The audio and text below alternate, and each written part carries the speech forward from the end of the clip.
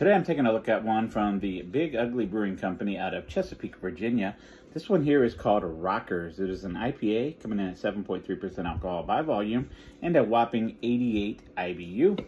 So I got some in the glass, nice lacing taking place there. We'll get a little bit more.